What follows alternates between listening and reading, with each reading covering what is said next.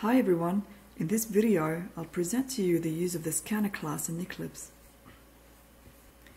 In our using scanner class that is located inside the Learning Java project that we created in our previous video, I'll start off by adding a comment describing the program. To have a multi-line comment, use the / followed by the asterisk and then hit enter, and Eclipse will do the remaining work by enclosing the comment with an asterisk and the / again.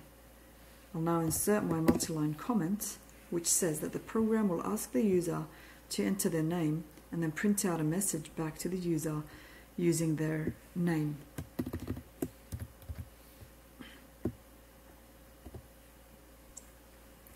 Now we'll start with importing the scanner class using the statement import java.util.scanner with a capital S. Now that the scanner class is imported, I can now use it in the main method. To start using the scanner, we need to define a reference to a scanner object. So to do that, we start off with using the scanner class and defining our variable. The variable is named input, and this is going to be a reference to our scanner object that we are creating using the keyword new and the name of the class that we want our object to be created from. System.in indicates that the input is a standard string that is coming from the user's keyboard.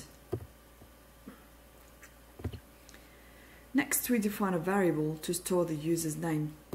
So we can use the data type string, indicating that it's going to be a string input, and the name is the name of our variable that will hold the name or the string input entered by the user. Next, we want to print a message to the user asking them to enter their name. So to do that, we will use the system.out.println method, and we'll give a message to the user asking them to enter their name. Enter your name.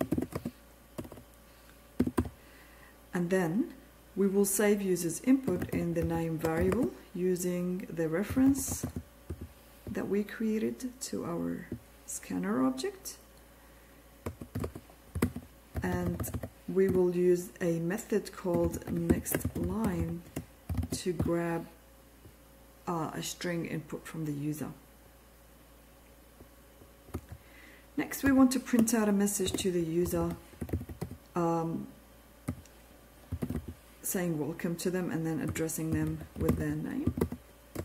So using println again, and just a welcome,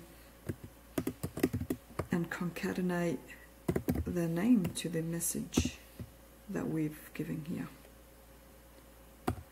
Last, it is always good to close our scanner,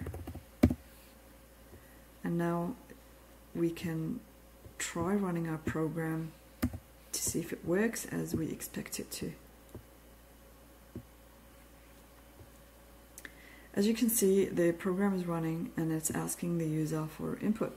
So we can give the name test, and we get the message back saying welcome test.